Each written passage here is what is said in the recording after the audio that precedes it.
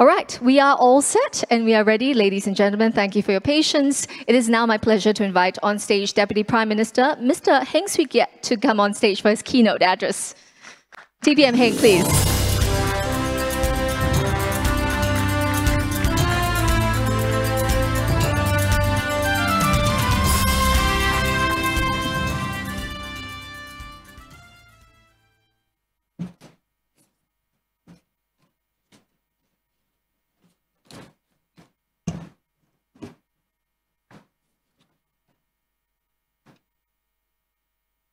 Minister S. Iswaran, SMSG Hong Tat, Your Excellencies, ladies and gentlemen. A very good morning to all of you who are here and those of you who are online. Thank you for inviting me to deliver this lecture at the opening of the Singapore Maritime Week. I last spoke to some of you at the Global Maritime Forum towards the end of 2019, but that occasion seems like a lifetime away. The seas were already choppy then. The global trading system was under stress from trade frictions. The sector was grappling with overcapacity while having to make additional investments to comply with IMO 2020 sulfur emissions cap. None of us could have expected the COVID-19 storm that would hit us. The pandemic turned the world upside down, the world we knew upside down, and precipitated the largest economic crisis in a century. Thankfully, the maritime sector persevered, continuing to move goods and essential supplies around the world, keeping the world economy going. Just as we were hoping to exit the storm with the receding of the Omicron wave, another one struck, the Russian invasion of Ukraine. The dark clouds are only just gathering. The Ukraine crisis will put the brakes on global recovery. Oil prices are at an all-time high, adding pressure to global inflation and increasing the risk of stagflation. With the civil airspace over Ukraine closed, some flights have been cancelled, while those still operating are taking longer routes. Companies are also avoiding the China-Europe rail lines which run through Russia. The reduced air and rail cargo capacity and the resulting higher costs have put a greater strain on shipping. The armed conflict has also disrupted shipping directly. More than 100 ships are stuck in the ports in the Black Sea, with several damaged due to the conflict. With Russia and Ukraine accounting for 15% of the global seafaring workforce, there could potentially be manpower disruptions to the maritime sector. Even if military action in Ukraine ceases, the invasion has irreversibly accelerated the tectonic shifts in geopolitics. So it is in this context that we are gathering today, with one storm receding behind us and a new one clouding the horizon. In these stormy seas, there are many preoccupations and urgent tasks to deal with. But one key reason to be optimistic is that the fundamentals of the shipping industry remain strong. The fundamentals of the shipping industry remain strong. Shipping remains the most cost and carbon-efficient mode of transportation. Despite the pandemic, global trade hit a record high last year, with over 80% of the trade volume carried by sea. Despite the current uncertainty, the medium-term outlook for the global maritime industry is good. But to realize this potential, we must deal with the challenges and opportunities. So the theme of this year's Singapore Maritime Week, Transformation for Growth, is most appropriate. So in this spirit, let me suggest 3 areas of transformation that the sector must focus on. And I'll illustrate each with a statistic. The first statistic is that the global container shipping rates increased more than 4 times in 2021 compared to pre-COVID-19 level. The storm has lifted the maritime industry, providing much needed reprieve after the struggle for profitability in recent years. In the near term, this is positive for ports and shipping lines. But this will not last, and we should not expect it to. Persistently high rates will dampen trade and undermine the lifeblood of the global economy. Shipping capacity is stretched now. New capacity is coming on stream over the next few years. Herein lies the risk that excessive investment in shipbuilding now could eventually lead to another capacity glut, which we saw after the global financial crisis. The shipping industry is highly cyclical, prone to boom and bust. Large swings in shipping rates not only create huge uncertainty for trade and economies, but is also disruptive for attracting and growing the maritime sector. It is inherently difficult to eliminate economic cycles of all forms, including the shipping cycle. But we can moderate the cycle by having greater awareness of this risk and working together to adopt a discipline of measured and continuous investment. The second statistic is that on average in 2021, the reliability of vessels arriving at ports on time has more than halved to around 35% from around 78% before the pandemic. So down from 78% to 35%.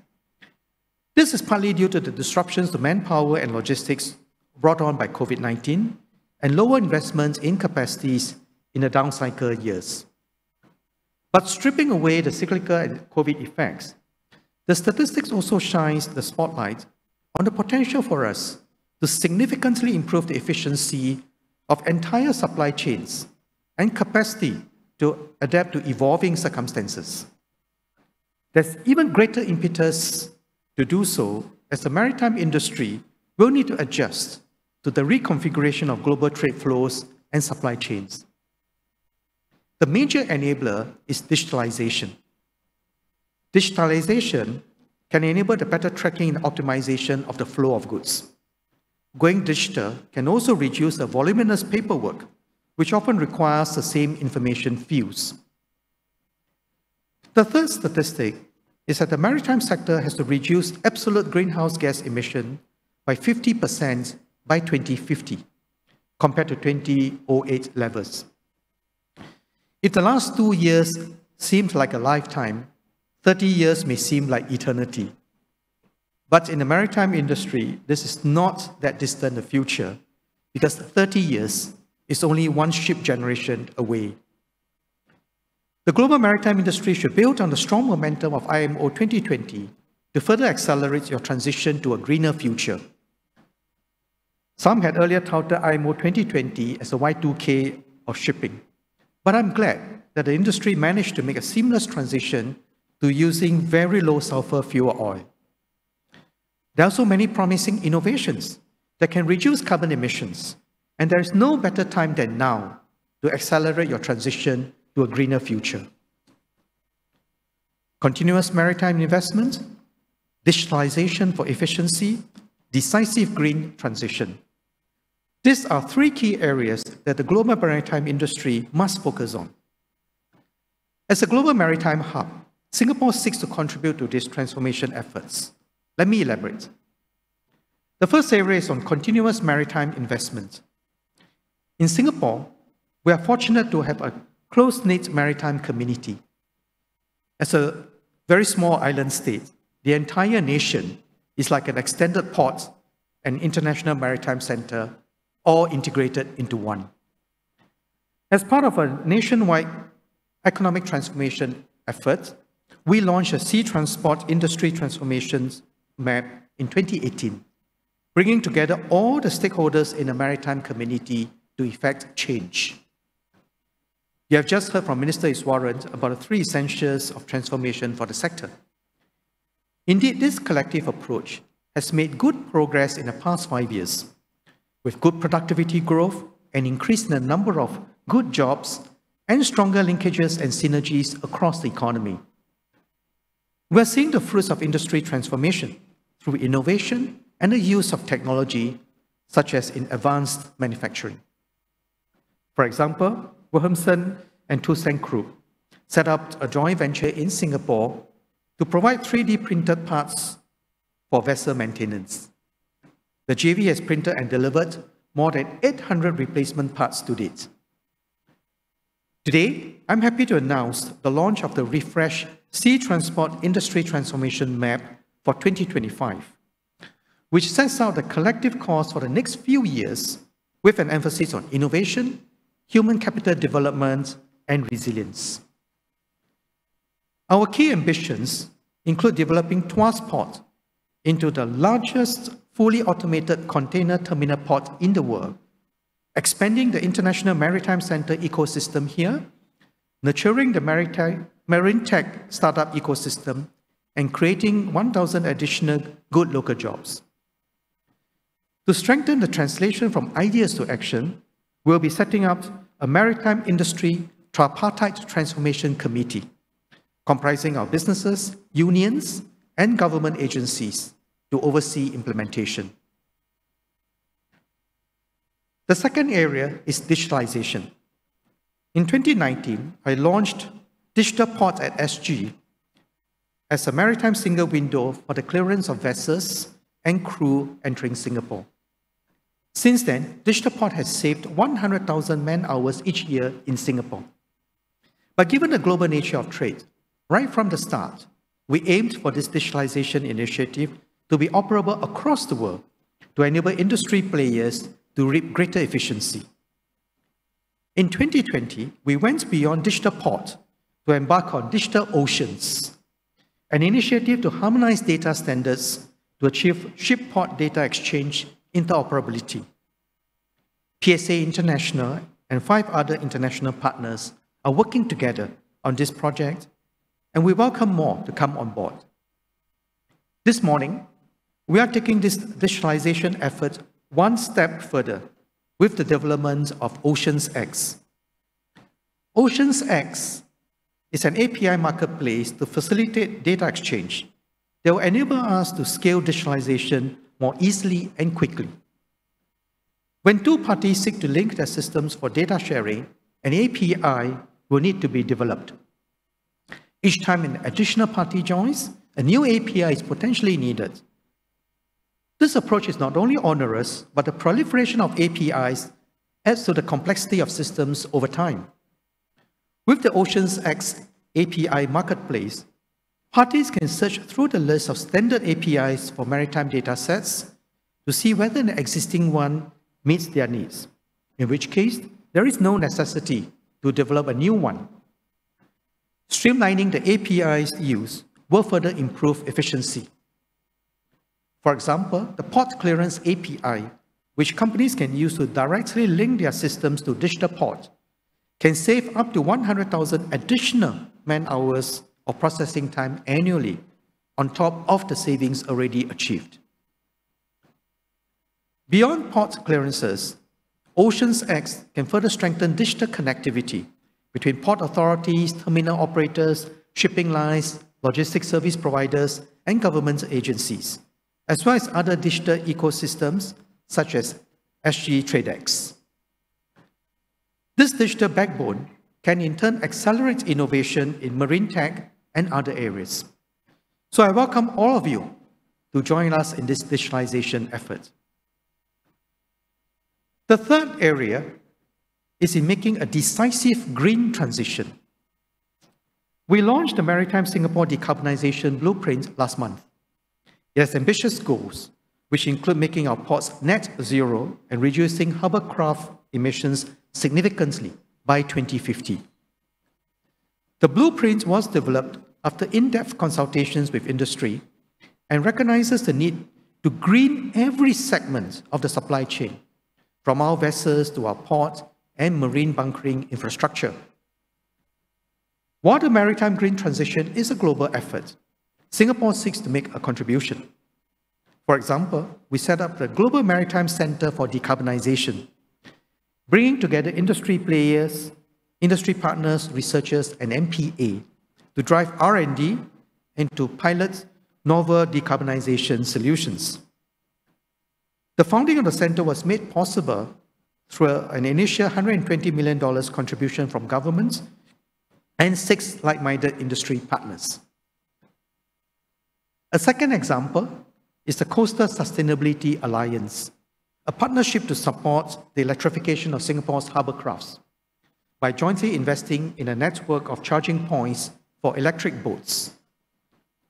Yet another example is a Clydeside Declaration for Green Shipping Containers, Green Shipping Corridors.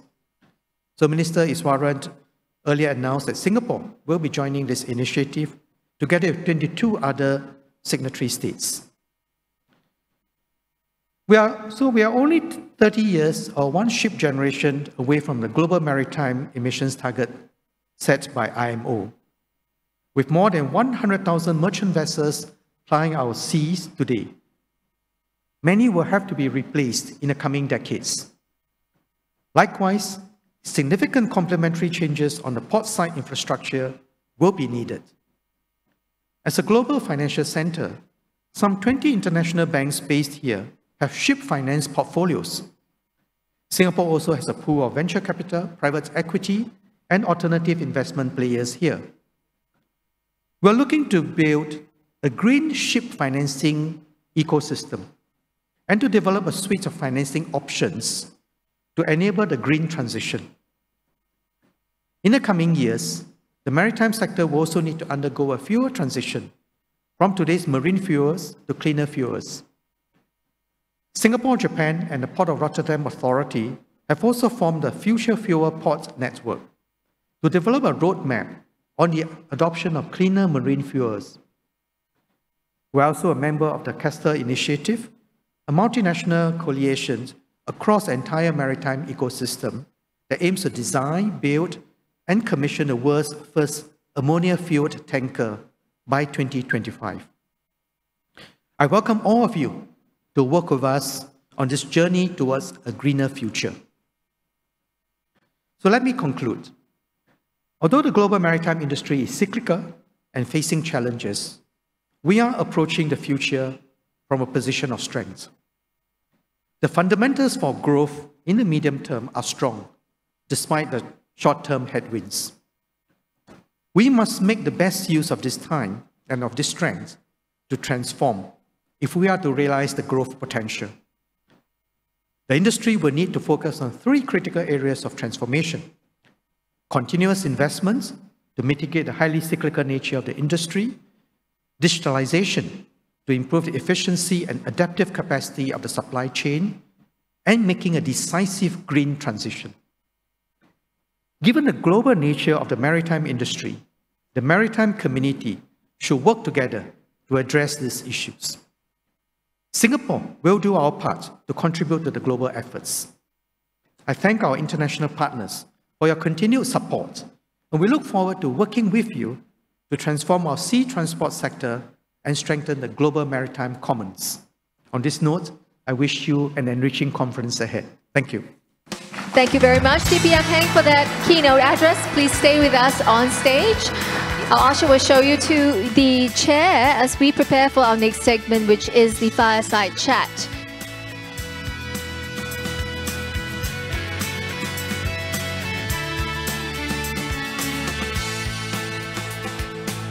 Now, at this juncture, in just a while, as DPM Heng makes his way, now this segment will be, they're allowed to have their mask off, so we'll give him a moment to settle in. And I'd like to invite Chief Executive Officer of Pacific Carriers Limited and Chairman of Singapore Maritime Foundation, Mr. Ho Wing Yu, to join us here on stage. Welcome.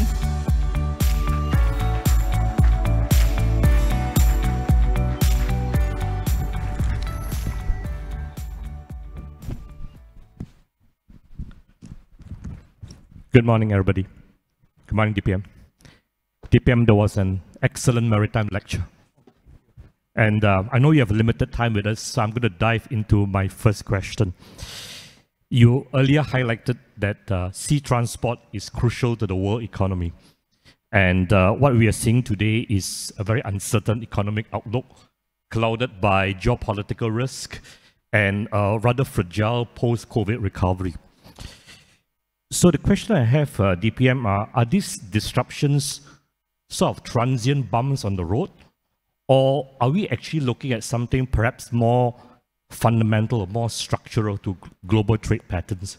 And I'm particularly referring to the significant geopolitical shifts that's going around with the four major superpowers, the US, China, EU, and Russia, and the impact particularly on food security and energy security.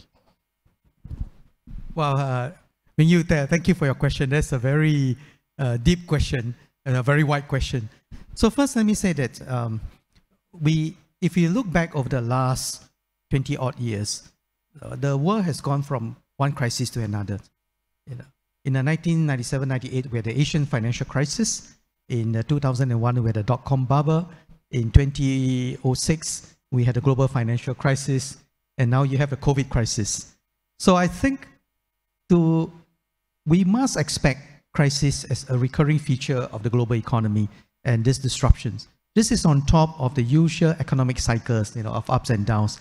So I mentioned about the shipping cycle earlier. There will be such cycles. So I think the need for us to be prepared for crisis and to build resilience into our system is going to be very important. And in the last last 1 odd year since the COVID pandemic, you'll find that in addition to geopolitical risks, the risk of a pandemic that is so disruptive that brought the global economy to the worst recession in a century is again something that was not anticipated. But I must say that the global economy has reacted reasonably well. And I mentioned that the shipping industry, in particular, maritime industry, has really been a star performer, keeping the global economy growing. So I would say that in good times, we need to think about building resilience into our system. And so you have mentioned a number of key risks that have coming up. The COVID-19 is one of them. Before COVID-19, the US-China trade tensions was already growing significantly. And the Ukraine crisis has a very direct impact on certainly energy, because Russia is a very, very major player. It will lead to rethinking about energy security in Europe and around the world. And at the same time, the food. Russia and Ukraine account for about 25% of the global wheat export. So people are going to take food security seriously. So food security, energy security are going to be issues which every country will need to address. So in the coming years, I think you're going to see a greater need for people to both prepare for a more resilient chain, but at the same time to provide for some form of insurance to make sure that you don't have a disruption that could totally disrupt the entire economy. So how do we deal with this set of challenges? I'll say first and foremost, for Singapore itself, we are a very tiny nation state, right? But we are a very, very strong believer in multilateralism. And that is why when the WTO round was launched, we were, in fact, Minister Giorgio at that time was a very key player in helping to launch of the Doha round. But the Doha trade round that seeks to set out trade rules across the world has not made much progress. So what we've done is we've started negotiating free trade agreements, a series of free trade agreements, first bilaterally and then across the whole of ASEAN. And then now one of the latest is the RCEP, the Regional Comprehensive Economic Partnership. So I think it is important for countries that are like-minded, that believe in globalization, to work together to secure this framework for global trade. Because I personally believe that the evidence is very clear that economic integration provides for a better way for us to uplift our standard of living, and that it also allows us to grow together with the world. And in that regard, I think there's still a lot of potential for global growth. I strongly support the UN Sustainable Development Goal because despite all the global economic growth, there are still many nations, particularly in Africa, which requires support. And I think integrating these other economies into the global economy much better will help to uplift many of these people. Now, within the region, we are fortunate that we have a very good trade agreement with ASEAN. So ASEAN, the Free Trade Area, ASEAN Economic Community. I was personally very involved in negotiating those quite a few years back. And I think it has been a good agreement that benefits ASEAN. ASEAN itself is 600 over million people, and it is there's a growing middle class. And I expect ASEAN trade within ASEAN and across with the major partners will grow very strongly. So trade agreement is one area. And the other is, I think the whole financing network that we can develop, that if we can grow finance, I mentioned about the green finance and so on, but there are also many other areas. And doing this whole digitalization trend will be important.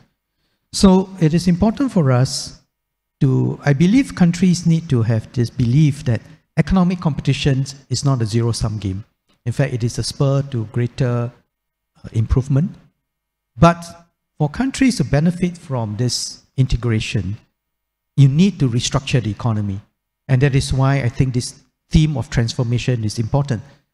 We need to learn how to use resources much more efficiently, in particular resources with a constraint, like your carbon constraints. So whether it's energy, so the more efficient we can be.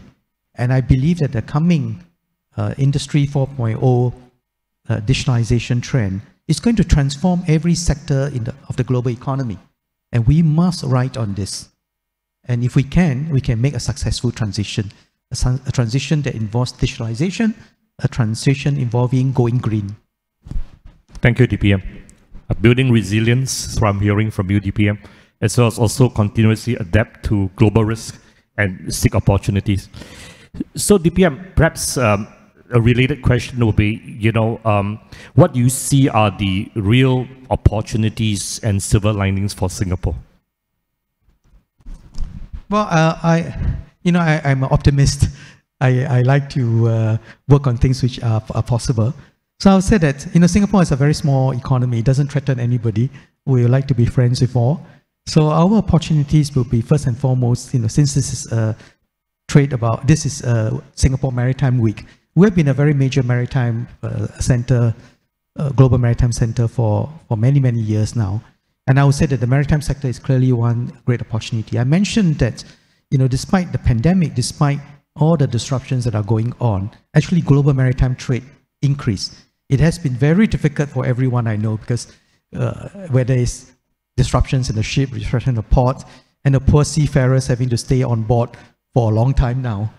So I think the maritime industry has proven its resilience. And as I said, the maritime sea transport is the most carbon efficient, most energy efficient, most carbon efficient. So we should build on that. But at the same time, the other major area that we are working on is this whole industry transformation. And there I would just point out two things. One, the impact of technology and innovation.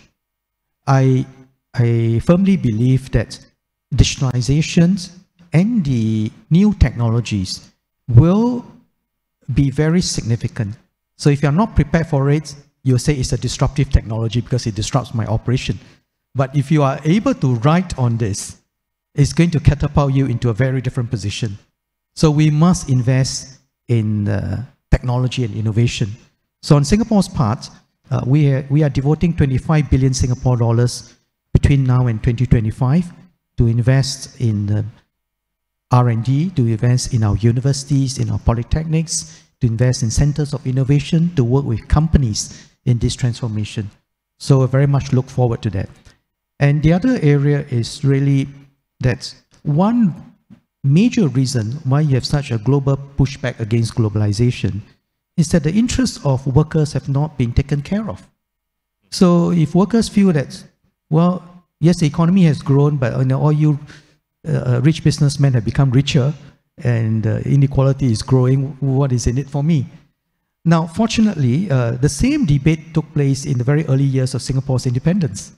But Mr. Lee Kuan Yew, our founding Prime Minister, forged a very good relationship with our workers, with our unions, and this tripartite framework that we have been having have been an extremely strong one. Earlier on, during the launch of the ITM, I'm very happy to see Sister Mary Liu from NTUC and her colleagues from the Port Workers Union. We need to, in our transformation effort, we must bring our workers along so that they can master the latest skills, technology, and move up the value chain. And I think Singapore's education system has been reasonably good, and I believe that the next phase of our transformation is adult education, workers' education. Thank you, DPM. Very happy to hear the maritime industry, continue relevance and importance for Singapore. And, all of us in this room are working very hard to make sure that we continue to stay relevant and transform. Absolutely. Which leads me to my next question, which is sustainability, which is nowadays a must-have. So, DPM, amidst all this, cloudy landscape of geopolitical inflationary risk, it's also clear that we must press on in the field of sustainability. And this could be a potential sweet spot here. So my question is that how can Singapore play a catalytic role in making a decisive green transition, as you mentioned in your speech, DPM? For example, does Singapore have the ambition to play and lead at the global level, working with intergovernmental organizations, commercial international bodies to set standards, for example? Well, I think that's a very important question. So first, I must say that Singapore takes climate change seriously. We are low-lying island states. If sea level rises a lot more, we'll be completely wiped out. So it's an existential threat to Singapore. Therefore, we have actually announced that we'll be setting aside at least $100 billion to build up our coastal defenses. In fact, I personally went to the Netherlands to see how they build polders, and we are trying out some of this. So we take it very seriously. And I believe that MPA and our Ministry of Transport colleagues have been, together with the shipping industry, have been working hard on this. So that's why we must make and I'm glad the IMO has set up a 2050 target to reduce the emission by at least 50%. So what are the few things that we can do and that we should be doing? One is that we should attract, and welcome global players here to answer the big questions of what needs to be done, how do we test bed solutions, how do we scale the solutions. So last month, I mentioned we launched the Maritime Singapore Decarbonization Blueprint 2050. So this sets out our strategies for sustainable maritime Singapore. The other, you mentioned about leading global standards. So we are hoping to push the frontiers, and we have launched the LNG bunkering standards. They will provide a clear framework, regulatory framework for the conduct of LNG bunkering in Singapore. And we also look forward to working with others to set regulations and technical standards for ammonia bunkering. Now, the second area, which I mentioned earlier, is really on R&D, and I mentioned the $25 billion that we devoted to it. One key, two areas which directly affect all of you here is one on sustainability and another on the maritime transformation. Because there are a lot of scope for transformation of the maritime sector. So how do we innovate in this regard?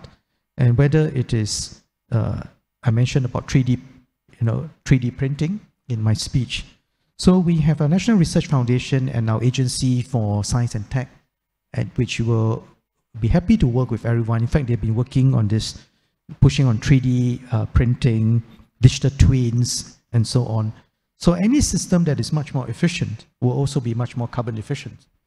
And the third is on the green financing.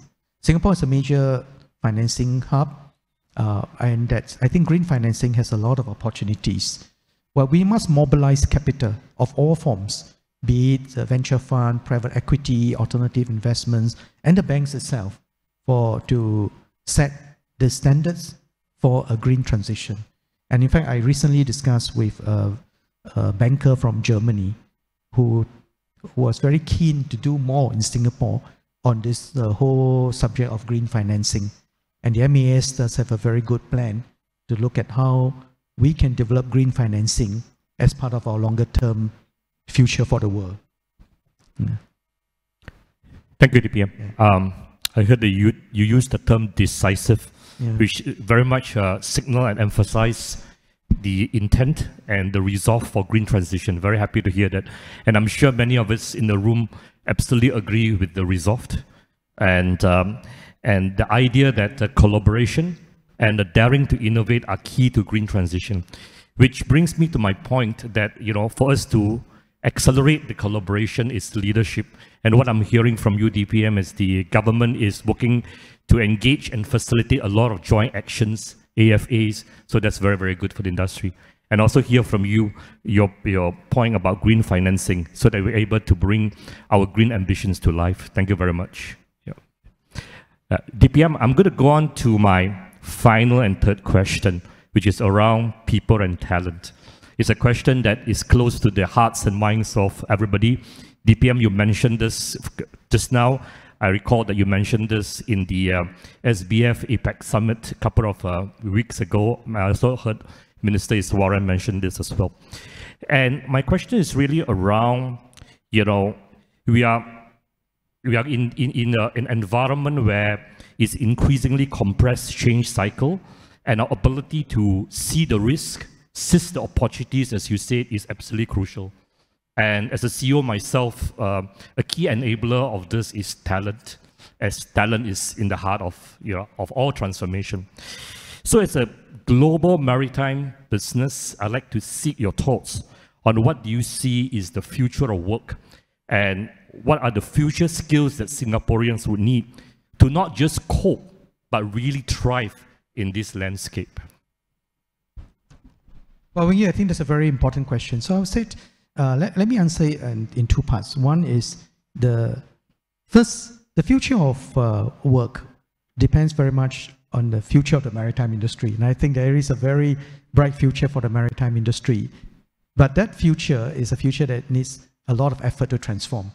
And where would the transformation lead to? I think a greener maritime industry, a more digitalized maritime industry, and a much more connected maritime industry will be important. And in that regard, therefore, I think the workflow is going to change significantly, because there's on the demand side, I think there will be all this demand. On the supply side, the major technological change, one major change that is coming is Industry 4.0. The importance in how the whole digitalization movement, AI, machine learning, autonomy, autonomous vehicles, and so on, will be coming on stream and getting better in the coming years. So in that regard, we got to rethink what the work will be like on board and on the ship, across the ship, and at the port area. And in that regard, I would say that all this work will have to change. We will have to reconfigure the processes and eliminate as many of those unproductive work as possible. I mentioned about the data exchange, and that data exchange is, it doesn't make sense to have humans inputting all those data over and over again when you can have thousands of man-hours of saving across the world to do that. But to do that, you will need that calls for new skills. So the transformation will have to start from the industry, from the leaders sitting here, as to how you see your job, your operations changing, and then redesigning the jobs. Now, then the next step is redesigning the skills. So we take retraining of our workers seriously. I mentioned that adult learning and learning on the job is going to be critical in the future. One good thing that our trade union have been doing is that they are very progressive trade union. They are not the unions, going on strike to ask for higher wages because it's just a pure demand, but rather they are unions encouraging workers to learn new skills and work together with the companies to train. And the one step which the unions have done recently is to work on a company training committee, which has now evolved in a company training and transformation committee, working together with the businesses to see how the work can be transformed and changed. And with that, I think we should bring the workers along. So the future skills, we will need to train our officers to be much more digitalized, to master the digital skills, to go into areas like, I mentioned about marine tech. And so there are lots of new technology that are useful, marine tech. If you look at the port operations, a lot of it can be automated. In fact, I think PSA is one of the most automated port operators already. But it can go further with autonomous vehicles coming in the future. And when we redesign Tuas Port, they will open up even newer possibilities. And then, of course, there'll be new skills in the digital area, from digital finance to understanding what green technology is all about. And so it is a very exciting future. but we must prepare for it. I'm glad that the MPA has set up this Maritime Industry Tripartite Transformation Committee, and then to also work on the future-ready maritime workforce. So we must equip our people well with the new skills. And you also mentioned about the AFA. In fact, a member of the audience here has been very involved in this setting of AFA, Mr. Tan Chong Ming, who co-led our committee on the Emerging Stronger Task Force with my fellow Minister Desmond Lee. And one key recommendations that came out of that was this AFAs, or Alliances for Action. An Alliance for Action is a very important innovation in Singapore's policy making. In the past, the industry will say, oh, I got these great ideas. Then they, okay, submit for approval. And the regulatory authorities say, no, this won't meet the standards. Sorry, go back and rework, which is a horrible waste of time and resources. So instead, what we're trying to do is to bring the industry together so that the industry can set out what the problems are, and the agencies can say, well, this is go, no go, and then they work together to co-create this solution. So everybody buys into that. The other powerful element behind this is that I've said this many, many times, that normally when industries are when people are in the same industry, they see each other as competitors. And I think it is good for companies to compete to differentiate yourself. But companies in the same industry will always face the same common problems. So my suggestion is compete to create distinctive edge, but collaborate to solve common problems. And the Singapore government and MPA and our agencies, you will be very happy to work with everyone to solve common challenges. Thank you. Thank you, DPM. Thank you, DPM, very much for the maritime lecture, which is fantastic, and the Fireside chat. Perhaps I've got myself 3 key takeaways. One is the maritime industry must transform to grow and decisively tackle the issues of disruption. As say DPM, it is getting more regular and much more impactful than ever before. Tackle the issues of sustainability as well as efficiency and productivity. And of course, building our future-ready talent pool. And I must add here, certainly must include our seafarer community as well. Extremely important for us. The second takeaway I have is time is of the essence. As DPM, as you reminded, we are only one ship generation away to 2050. And here in Singapore, we have an opportunity to really play an even more significant role in the global maritime transformation. Work whole of an industry, tackle common issues, as always, punching above our weight. Yeah, DPM, will you have any final words that you would like to share with our audience here today, to wrap up your maritime lecture? Now, I know you have a very exciting week ahead, and I really am very happy to see so many of you here gathered today. So as we learn to live with the virus, I think we should be looking forward to what next. And this is such a unique opportunity for everyone to come together to now exchange ideas, to explore new frontiers. And I would urge everyone to work together to explore new frontiers, including many of you who are on the new frontier of the digital age. You are watching us online, but I have attended so many digital meetings as well.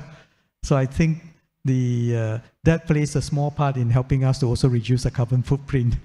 So, but since those of you who have flown in here, please enjoy your stay in Singapore and take this opportunity to build deeper relationships with all the players here and identify what are the common issues and areas for which we can work together and make many more breakthroughs. Thank you, DPM. Thank you, DPM, for your time, your support, and your words of wisdom. Thank you very much. Thank you, gentlemen, for that insightful conversation. Please stay on stage. We have a token of appreciation to present you. I'd like to invite Chief Executive of MPA, Ms. Kwa Lei Hoon, to come on stage and present the token of appreciation.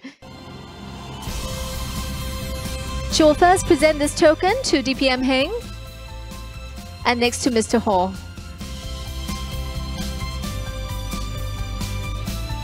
Now, these gifts are unique art pieces that can be found in Art Faculty. It is a platform that maximizes the potential and showcases talents of differently abled artists on the autism spectrum. Now, by purchasing their works, we are showing our support in their talents, and at the same time, they get to earn royalties and to learn the value of work and financial independence. A very beautiful and meaningful art piece. Now, a token of appreciation to Mr. Ho.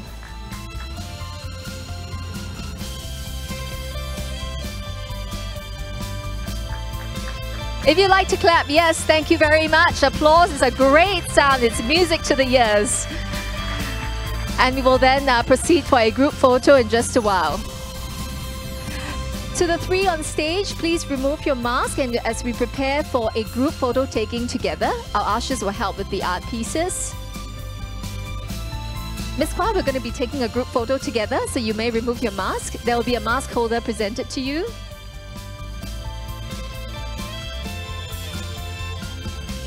And you'll both flank DPN. Heng can be in the center.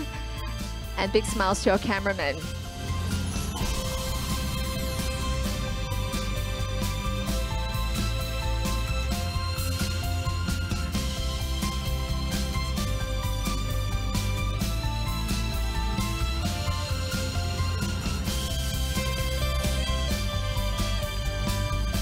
Wonderful. Thumbs up indeed. A great week ahead. Please put on your mask as you proceed off stage.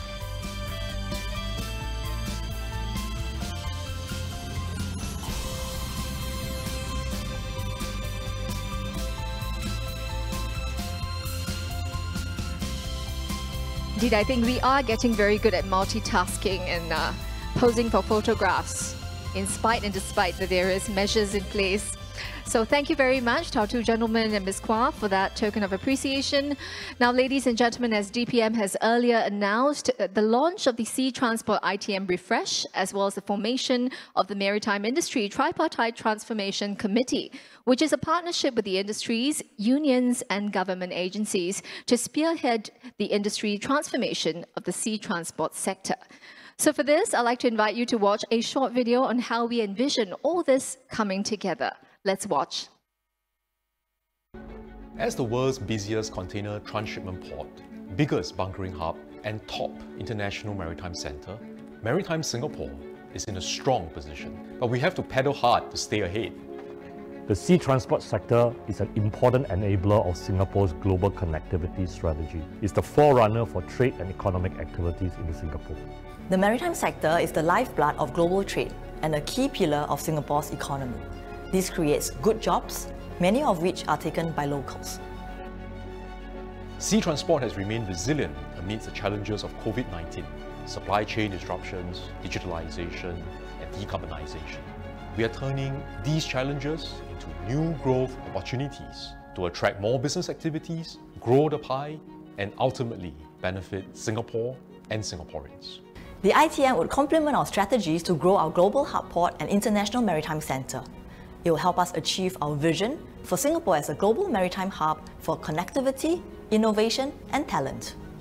So it's very timely that Sea Transport ITM launched 4 years ago needs to account for these new challenges, as well as also capture new opportunities in this whole new backdrop. Over the next 5 years, digitalisation, innovation, sustainability and talent will be key areas of focus. So by 2025, we expect to achieve the vision that we've set out to do. Our areas of focus till then would be: first, to build a vibrant, innovative ecosystem to drive competitiveness and new growth areas. Second, to leverage automation and to drive the productivity transformation of the sector. Third, to develop a future-ready maritime workforce equipped with global skill sets. Fourth, to work with partners to support maritime companies to level up their potential as global champions. And finally, to ensure the relevance and resilience of maritime SG as a key node in the global supply chain. Ambitious as it might be, our strategies and targets set out from now till 2025 exemplifies the strong tripartite partnerships in achieving our vision for the sea transport sector and for Maritime Singapore to flourish. To support this goal, the Maritime Industry Transformation Tripartite Committee is established to spearhead industry transformation of the sea transport sector. The MITT embodies the close collaborations and partnerships of the government, the industry and the unions working together for the sea transport community. Always looking towards the future as we sail towards the horizon as one maritime Singapore.